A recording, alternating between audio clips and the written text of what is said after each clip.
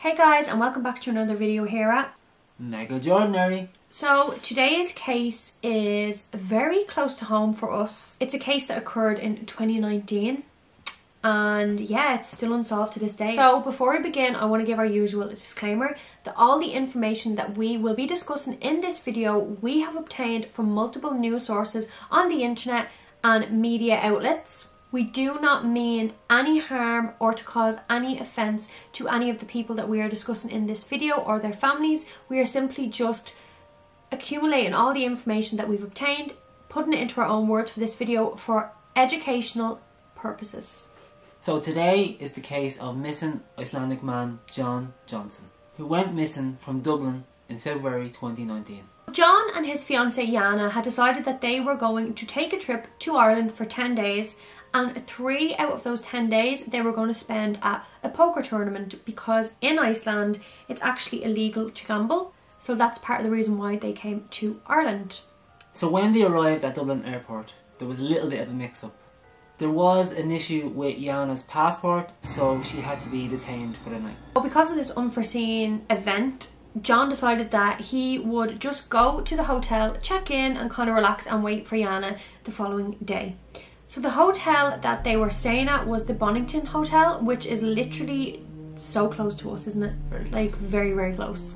And the Bonington Hotel actually just recently in the last couple of years went through a rebrand. It was actually called the Regency Hotel prior to this. So when Jon checked in to the hotel that night, in order to pass some time while he waited for Yana to come the next day, Jon decided to attend an unregistered poker tournament downstairs in the Bonington Hotel.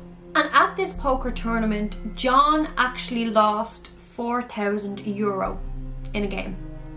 And because he was an avid gambler and him and Yana knew what they were coming over for, they had a lot of money saved, so it wasn't a big issue for the couple that he lost $4,000.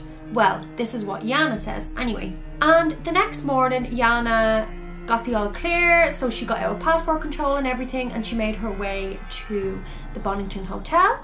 And when she got there, she said that Jon was actually asleep in the room, and apparently they had a very heated discussion, and Yana decided that she was gonna just get some space and she was gonna go downstairs and get a coffee and some breakfast. But when Yana returned to their hotel room, Jon wasn't there. Now, CCTV footage outside the Bonington Hotel actually recorded Jon leaving at about 3 minutes past 11 on the 9th of February. It seemed that he had gone outside to have a cigarette. And the CCTV footage, which we're going to insert now, shows him walking up the road. And then another CCTV camera of a nursing home nearby shows Jon looking in the window. And that is the last ever recording of Jon.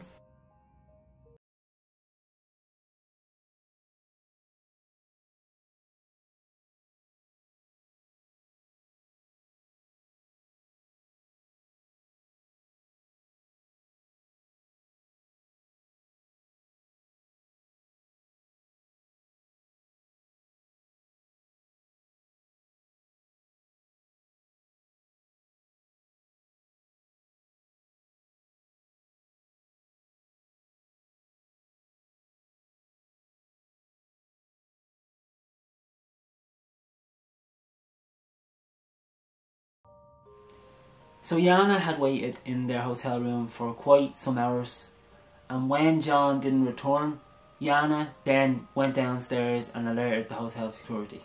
And this is when the Gardaí, the Irish police force, became involved. So the last official sighting of Jon was on Swords Road heading towards Collins Avenue. So a couple of days after Jon's disappearance, his family members from Iceland flew over to Ireland in order to get involved with the search and help look for Jon.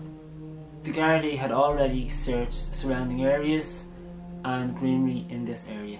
And I actually remember at the time seeing, you know, missing persons flyers all around Dublin, all around the area, and there was actually a huge banner of Jon with all his details, you know, his height, what he was last wearing, etc, etc, on the Whitehall Road. It's like a big junction and it was just sprawled across the junction, so you know everybody in Dublin was well aware to keep a lookout for Jon. So on one of these searches, John's brother actually found a cigarette butt and a packet of cigarettes that were from Iceland that John always smoked. John's brother found these on Grace Park Road, and this is quite nearby where John would have been last seen. Very, yeah. But the cigarette lead, nothing ever came of that. Like, the police didn't really look into it or anything. Well, not that they've ever said to the public. Now, a lot of people were speculating that maybe John had trigger warning, went off and ended his own life. But John's family and his fiancée always say that John had just renewed his taxi license back in Iceland and he had 4 children. He was due to be married. There was nothing really that they knew going wrong in John's life that would lead him to do this, especially in a country that he had never been in before. He would have had no way to know how to navigate Dublin or anything like that. Yes, on that road there are a lot of buses. It's a very, very busy road. There's taxis and stuff. He may have hopped into a taxi, but how come the cigarettes were found in Drumcondra in Grace Park? You know, so that theory's kind of out the window unless he got a taxi at a different point. Who knows? Yeah. And another thing to note, John had his wallet and his cigarettes on him at the time, but left all his other personal belongings in the hotel room. None of John's bank accounts were accessed after John disappeared. He didn't have his phone on him. He left his phone in the hotel room, but Yana said that he kind of wasn't big into his phone. Like, it kind of was a bit like old, it wasn't working too well. He just wasn't really interested in it, so that wasn't his top priority. So that's probably why his phone was left in the room. Another major thing that would lead you to believe that John had every intention of returning to the hotel was that he took his room key card with him.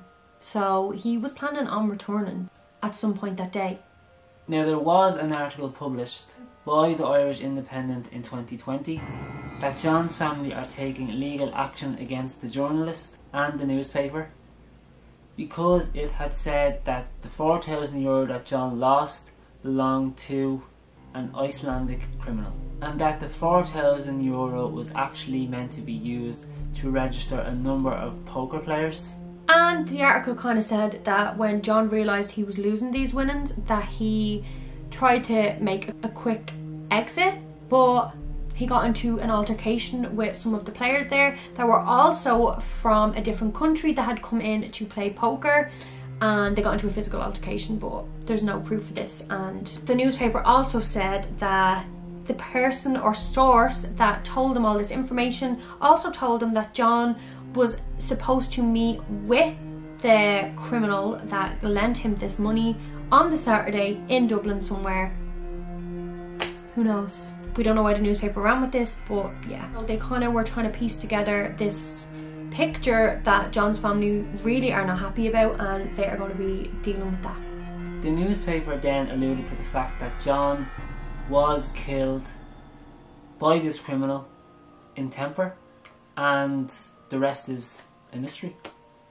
Now, as we said, John's family have vehemently denied this, and they said this source was just made up by the journalist just for a story to run with. John's family released a statement on the matter. And yeah, that's it. It's really, you know, really an unsolved mystery. There's no new leads. Nobody has any idea what has happened to Jon Jonsson or his whereabouts. But I think it's definitely one of Ireland's and Iceland's most biggest unsolved mystery to date. If you are in Ireland and you have any information, please contact the Gardaí. So we are going to link the official website for Jon Jonsson down below in the description. Let us know some of your thoughts and theories on the case down below. So don't forget to subscribe to our channel, hit that little bell notification to be notified for every video going forward, and give this video a thumbs up and let us know what you think down below in the comments. Yeah.